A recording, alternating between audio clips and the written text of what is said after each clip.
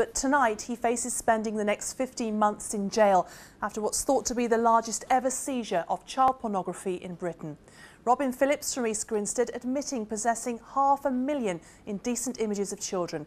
He was caught in a secret police operation in Trafalgar Square. Catherine Carpenter reports. This is Robin Phillips, an eminent scientist with 2 young children who has an obsession for child pornography. Today his behaviour was described as compulsive, obsessive and addictive. The court heard he'd gathered over 500,000 indecent images of children during a decade of dedicated downloading.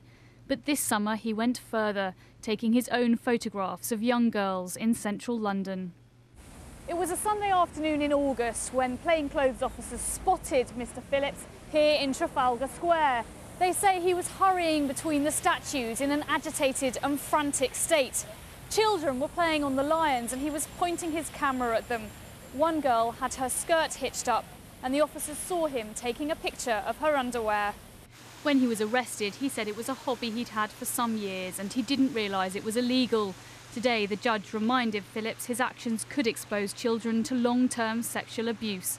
But one child protection consultant has criticised the 15-month prison sentence.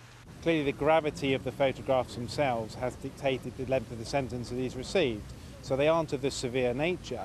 But given that, he's come here particularly to photograph children, and furthermore he's actually gone online and deliberately downloaded child pornography from online. So I think it's very serious.